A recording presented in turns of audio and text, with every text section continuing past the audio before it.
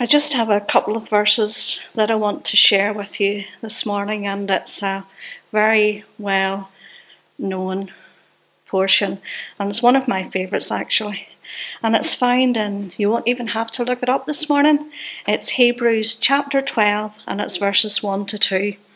And it says there, "Therefore we also, since we are surrounded by so great a cloud of witnesses, let us lay aside every weight and the sin which so easily ensnares us, and let us run with endurance the race that is set before us." Verse 2 says, "Looking unto Jesus, the author and finisher of our faith, who for the joy that was set before him endured the cross, despising the shame, and has sat down at the right hand of the throne of God." Never really studied this verse very much until now. And in this chapter of Hebrews, it mentions the great cloud of witnesses. But in the previous chapter, it lists some of those great cloud of witnesses. Men and women, you can name them. Abel, Enoch, Noah, Abraham, and of course, not forgetting Sarah. These verses bring us so much encouragement to continue in this race that we've all entered into. Do you know that the day you were born, you entered this race, whether you liked it or not? You entered this race, and since then, since that day, you have been travelling along the race that has been set before you. Even before you were born, the race had already been tracked out for you. The race has been set out the day it started and the day it will end. We are in the race, and we're called to run the race with endurance. Not so sure if I like that word, endurance, but that's what God's word says. Just like those great people of faith who ran before us, we're called to run this race with endurance. We're all in the race, but it is God that sets out our individual tracks with endurance. You see, your track might not be the same as my track, but God has set that track out for you. We are to run with endurance.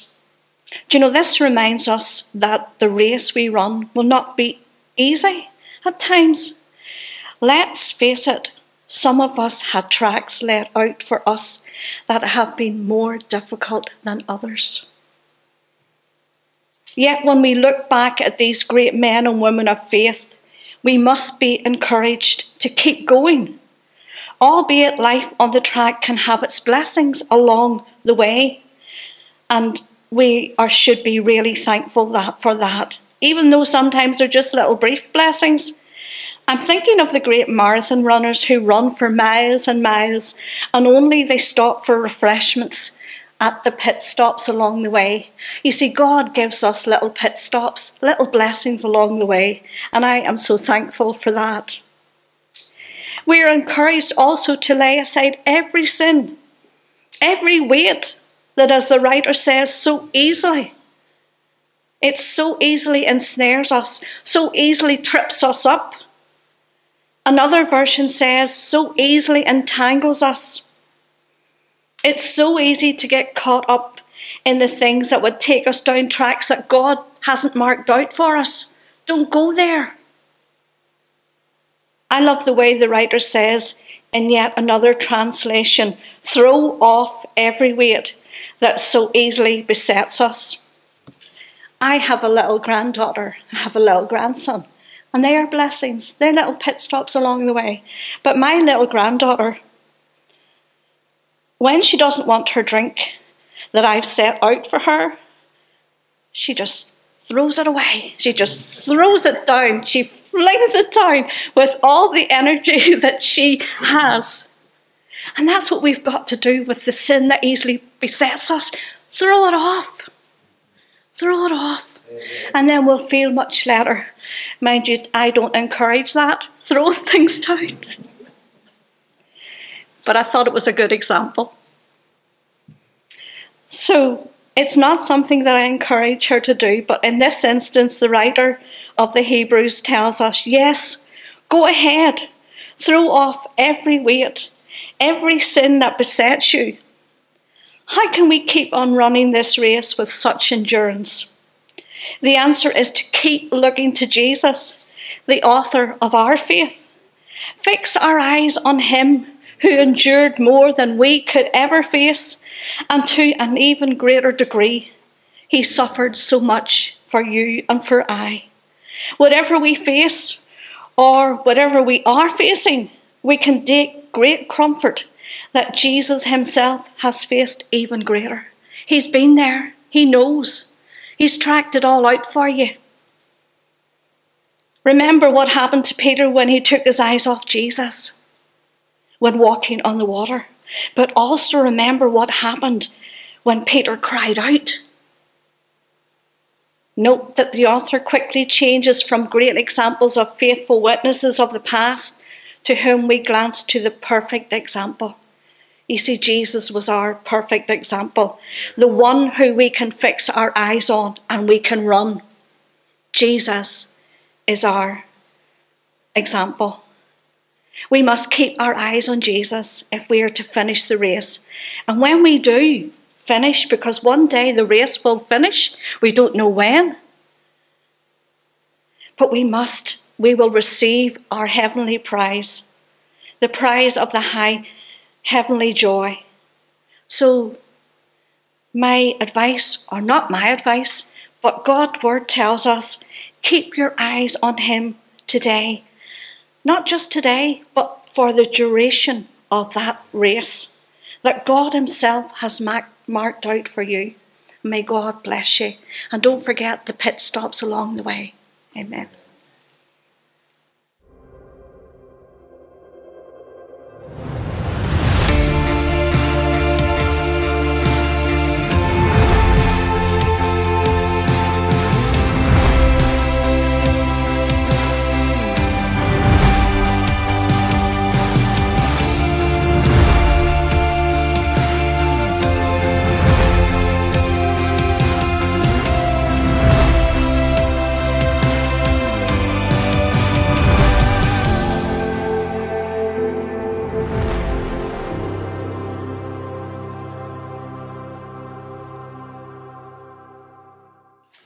Let's turn to God's word together. I want to read you posties we all know, and I do think as I started my sessions in the new year around the suddenlies, I'm back to a piece of scripture I spoke on earlier on in the year about suddenlies, and it's one of the most important suddenlies in human history. But we're going to start, before we come to the main text, with a few verses from Acts chapter 1. And we're going to read from verse 4. On one occasion, while they were eating with them, he gave them this command: do not leave Jerusalem, but wait for the gift my Father promised, which you have heard me speak about. For John baptized with water, but in a few days you will be baptized with the Holy Spirit. Then they gathered around him and asked, Lord, are you at this time going to restore the kingdom to Israel?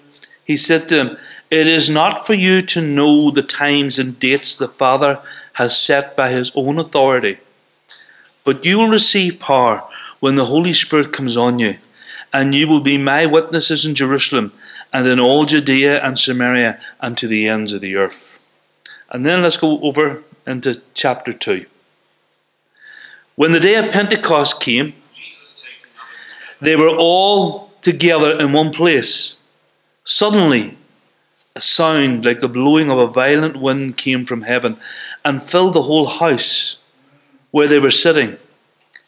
They saw what seemed to be tongues of fire that separated and rested on each of them. All of them were filled with the Holy Spirit and began to speak in other tongues as the Spirit enabled them.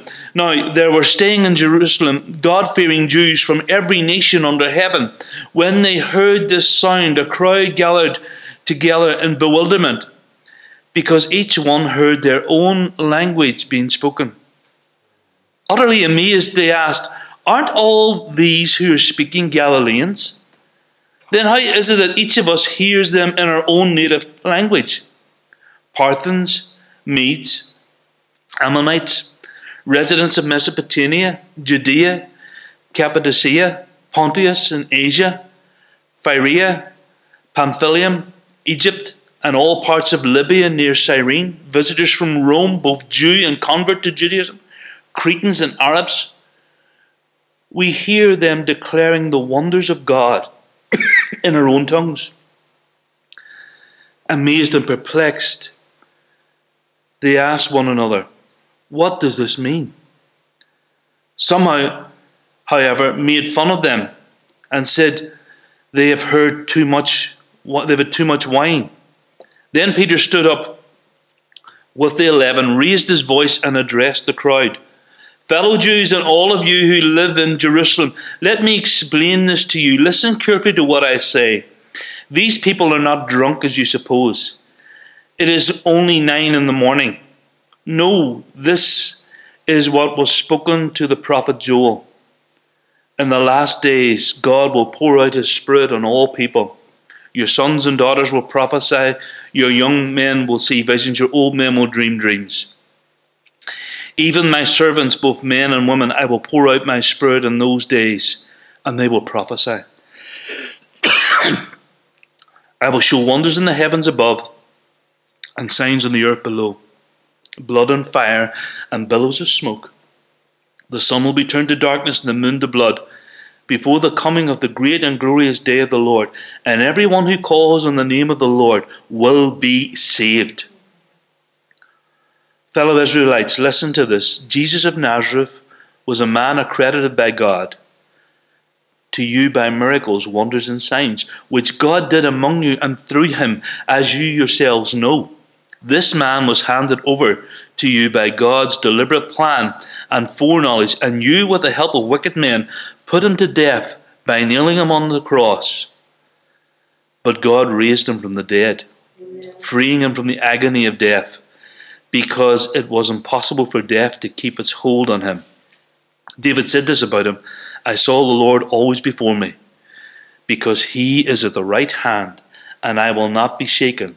Therefore my heart is glad and my tongue rejoices. My body will also rest in hope, because you will not abandon me to the realm of the dead, and you will not let your Holy One see decay.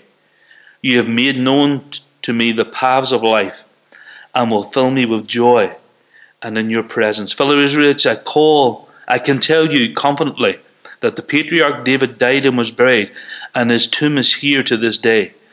But he was a prophet and knew that God had promised him an oath that he would place one of his descendants on the thrones. Seeing what was to come, he spoke of the resurrection of the Messiah, and he was abandoned to the realm of the dead, nor did his body see decay. God has raised this Jesus to life, and we are all witnesses to it. Exalted to the right hand of God, he was received from the Father the promise of the Holy Spirit, and has poured out what you now see and hear. For David did not ascend to heaven, and yet he said, "The Lord said to my Lord, sit at my right hand until I make your enemies my footstools." Therefore let all Israel be assured of this. God has made this Jesus, whom you crucified, both Lord and Messiah. When the people heard this, they were cut to the heart, and said to Peter and the other apostles, "Brothers, what shall we do?" And Peter said, "Repent and be baptized, every one of you, in the name of Jesus Christ for the forgiveness of your sins, and you will receive the gift of the Holy Spirit. The promise is for you, your children, and for all who are far off, for all whom the Lord our God calls." There were many words warned them and pleaded with them, "Save yourselves from this corrupt generation." Those who accepted this message and were baptized were about 3,000. Were added that number on that day. And we'll finish there. Why am I reading this? We're only a few weeks away from Pentecost Sunday. Now, Pentecost Sunday, we're not going to be recording the service here. We're going to be allowing the Holy Spirit to move in the house. because this is one of the most significant events in the church's history. But there's some lessons for us to learn from this. First thing is this. Jesus tells them at the beginning, and that's why we read chapter 1, I want you to go to Jerusalem and I want you to wait on the promise that was promised to you of the presence of the Holy Spirit. So they go to Jerusalem and they're waiting. Now, we know from the records there was about 120 of them in this small room waiting on God, praying and seeking God. How long did they wait for? Anybody any ideas? Was it 1 day? 2 days? 3 days? 4 days? By day 4, most of us would be giving up. Right? They were waiting 10 days before the events of Pentecost. They went as the Lord had told them to wait. Now, I know for us, as you know, if we're waiting on a bus, you ever stand in the train station or the bus station? Do you ever see people waiting on the bus or the train? They're going and they're looking. When's it coming? When's it going to get there? When's this going to happen? God's told them they're going to be blessed. They know it's coming. They know the Holy Spirit, but they're having to wait. And they wait for 10 days before it actually happens. Now this tells me something about these people's faith. First of all, they obeyed Jesus. They went to Jerusalem and they waited. Blessing always comes in obedience to the Lord.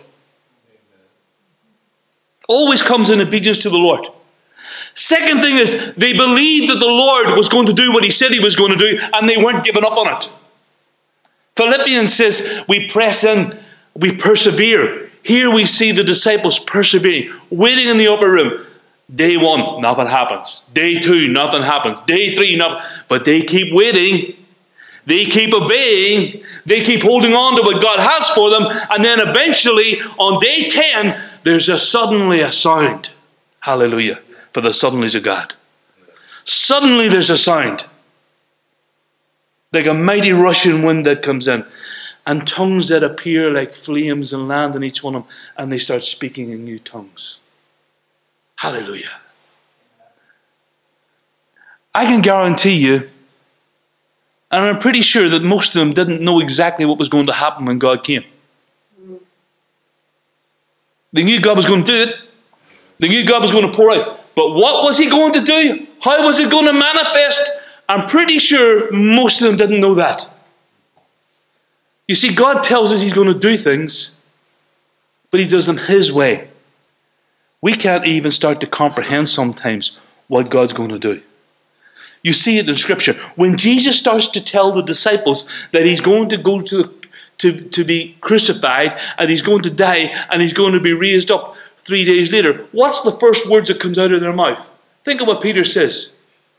Oh no, Lord, that can't be so. Because it didn't fit with Peter's thinking. Because he didn't want his Lord to suffer. But Jesus knew he had to suffer to pay the price for my sin and your sin. So what God did didn't fit with the thinking of man. And when we come to this event in the book of Acts, I mean, I'm pretty sure they were like, what on earth is going on here? Start speaking in new languages. That fast language course. Wow. There's never been anybody learning new languages quick. In a few moments, they start speaking in foreign languages. And not one, but many. I mean, you've seen the list that was there. Parthians, Medes, all these different languages. Cretans, Arabs. They were speaking and they were declaring the wonders of God. You see, this is how God does things. He just changes things like that. Even though we know it's going to happen. You know, there's another sudden event going to happen that we know of. But we don't know exactly when it's going to happen. And it's interesting because who likes to know things? Come on. Do you know, recently, was it last couple of years ago, I remember your woman Christine Blakely, or Christine Lampard as she is now, bringing Adrian Childs to visit Northern Ireland. And they had a conversation about how friendly we are here. And then there was something that was noted. They're friendly because they're so nosy. They want to know. That was, yeah, that's about right. But, people want to know. Where are you from? Who your granddad was, who your granny was, who your mummy was, who your daddy was, what part, they want to know. There's a nosiness. And it's a human factor. We want to know. When Jesus told the disciples to go and wait, they started to ask him, we read it in Acts chapter 1, well, what's going to happen? What's going to go on here? And he goes, it's not for you to know. It's the Father's decision. See, that's faith. That's faith. God reveals his will line upon line, precept upon precept. He gives you insights into where he wants you to go. He's got blessings for your life. I can tell you now that God wants to bless each one of you, but he won't give you the complete blueprint there and then, because that's not walking in faith and trust and relationship. You give someone the whole plan, they go off and try to do it themselves. And that often doesn't work. We have to be in step with God. And so God says, Jesus said to them, just go and wait. God will show up. And boy, does he show up. Suddenly he shows up. And the whole house is shaken. Wow. Wouldn't it be good that on Pentecost Sunday morning when we come here to let the Holy Spirit, the whole house is shaken? Oh, come on, don't get excited about it. I tell you, when God does the shaking, it's exciting. Because God did things here that was remarkable in this meeting. They were in the upper room, and the Holy Spirit turns up, and there's an anointing upon them, and they all start to speak in new tongues, and they burst out of the room into the streets. People come around them going, wow, what's going on here? I'm hearing them in my language. It's amazing. Of course, you always get the cynics, don't you? You always get the people who doubt. Ah, no, they're drunk. I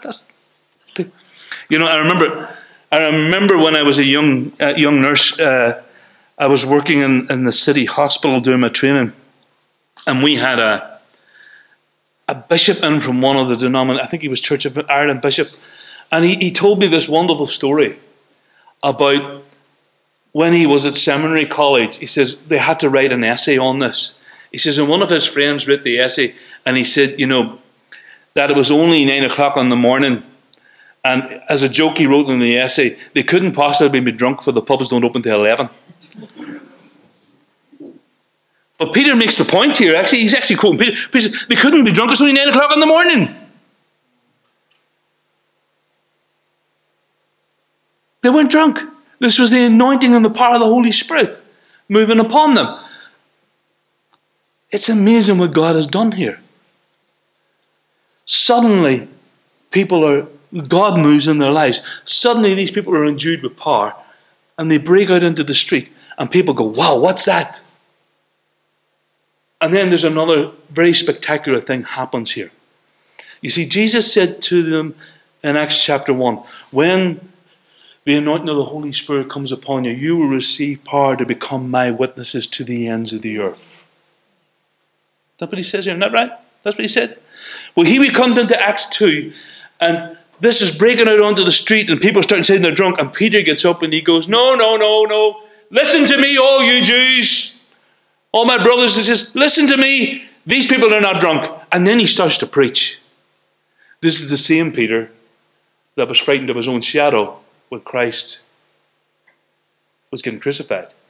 This is the same Peter who went the other direction and run away and denied Jesus. All of a sudden, he's got the anointing and the power of the Holy Spirit in his life. And with the boldness and the authority and the anointing of God's presence, he preaches.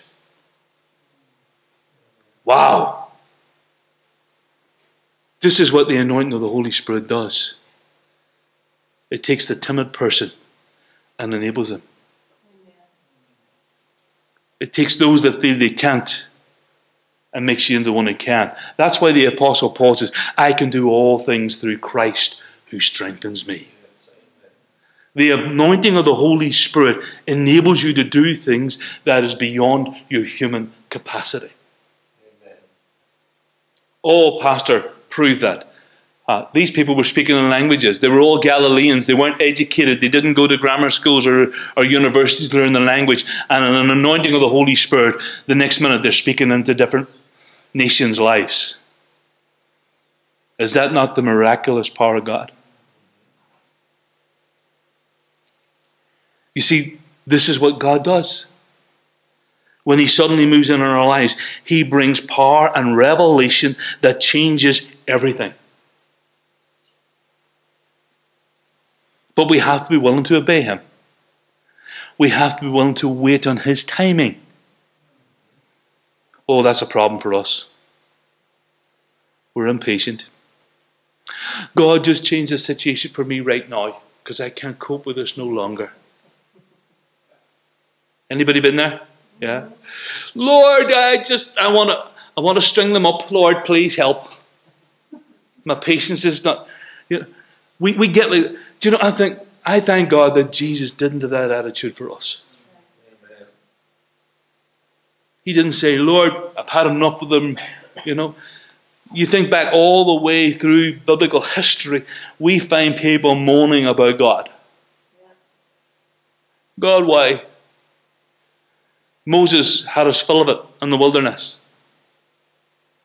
That always amazes me. People that were fed every morning and every night, had their breakfast made for them, had their clothes renewed and they never wore out, and they still complained. Yeah, come on. It's the human psyche, isn't it? No matter how much we have, we like to complain. When it's raining, we give off about there's too much rain. When it's sunshine, we give off it's too hot. Come on.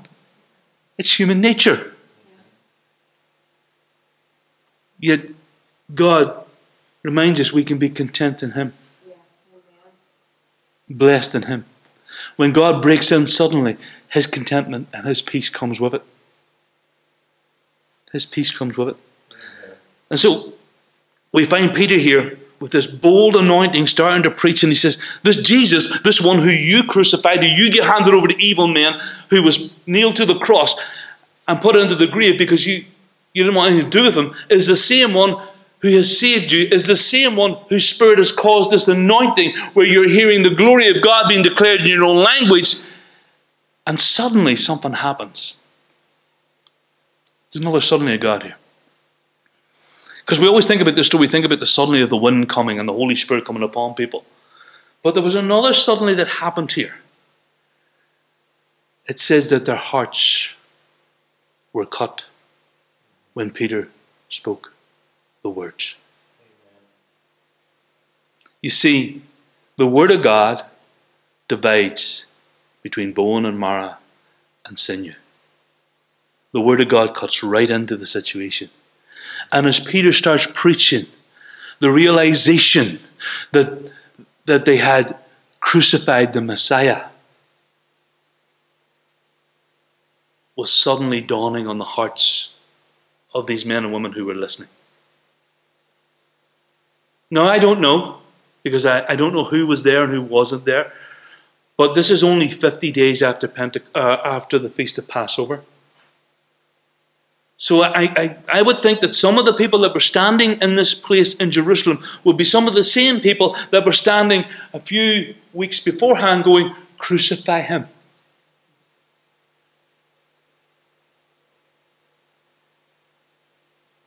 The conviction of God's Spirit coming upon them. I know that if I had been one of those people, I would have found that hard to bear. To think that I had cried, crucify the Christ. It said they were cut. That's the language it uses. Cut to their heart by the words. And they go, so what do we do? How do we do this? And Peter declares this wonderful, wonderful expression of God's love. If you call on the name of Jesus and believe, you shall be saved. Wow. One of the first gospel messages ever heard. And the response was 3,000 souls.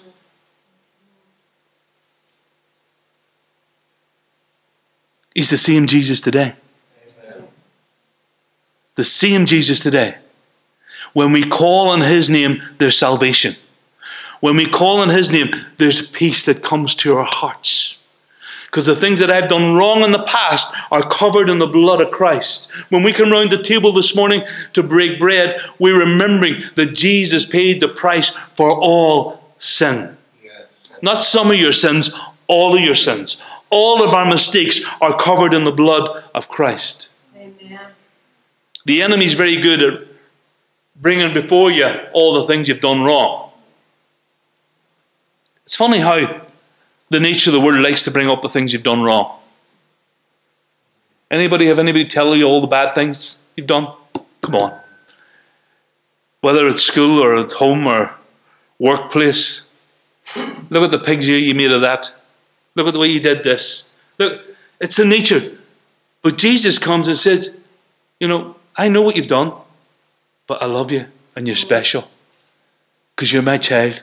I've numbered the hairs in your head. I've bottled the tears that you've cried. That's what the scripture tells us. And so he shed his blood for us. And Peter declares it here. And 3,000 souls get saved. This sudden event in the book of Acts is the birth of the modern church. And it explodes with the power of the Holy Spirit. Do we not need a new anointing of his Spirit this morning? Do we not need a new infilling of his power? I love late Pastor Cawthorne preached a sermon here. Sometimes people preach sermons and they stick with you. And he preached on being filled with the Holy Spirit.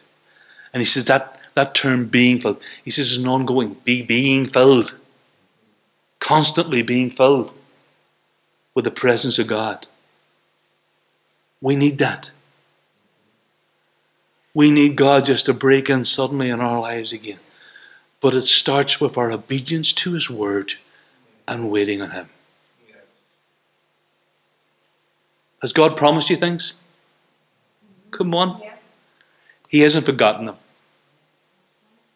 He never forgets. He will accomplish that which he has set before you in his time. Not your time or mine, but his. Our job is to obey. Our job is to repent and believe. It changes our lives. When the Holy Spirit moves in, things happen. I thank God this morning in the word of prophecy, because this was a changing time for the church. The church changed. Jerusalem changed. Here was a challenge. Everything's changed. Because some of these people that were here in this, listening to Peter speaking, were waiting on the Messiah to come. And all of a sudden, they're challenged to realize the Messiah had come. He was already here. And they crucified him. And now he's raised from the dead. And the Holy Spirit's been poured out on all flesh.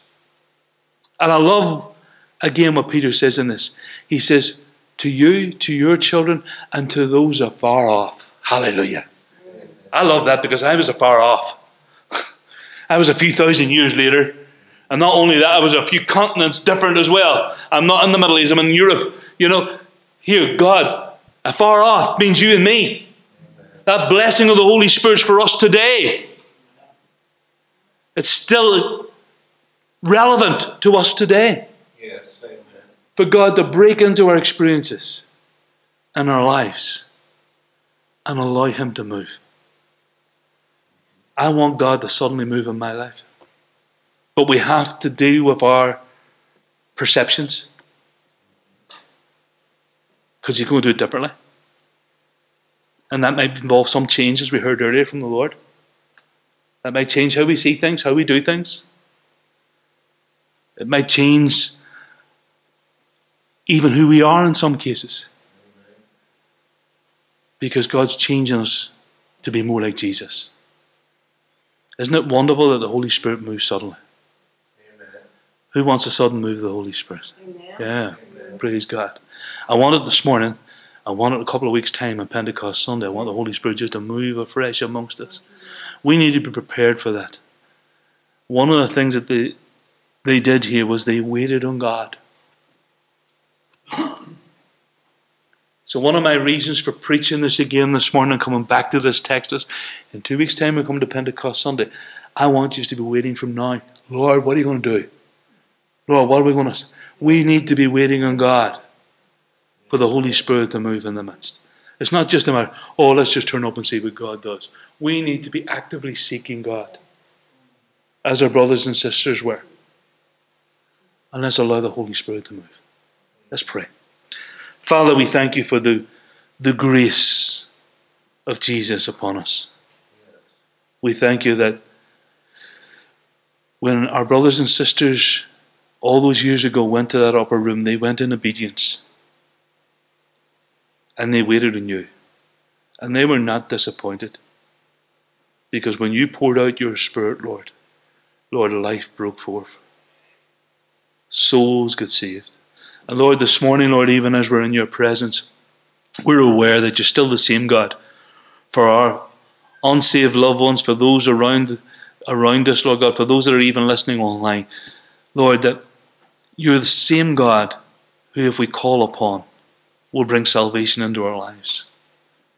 Lord, we repent of our sins and our mistakes, and we ask, Holy Spirit, you come afresh into our lives this morning. We ask, Lord, that you touch us afresh from your throne. Pour your Holy Spirit in, Lord God. Lord, anoint each one. We are expecting you to do something new in the house, in our lives.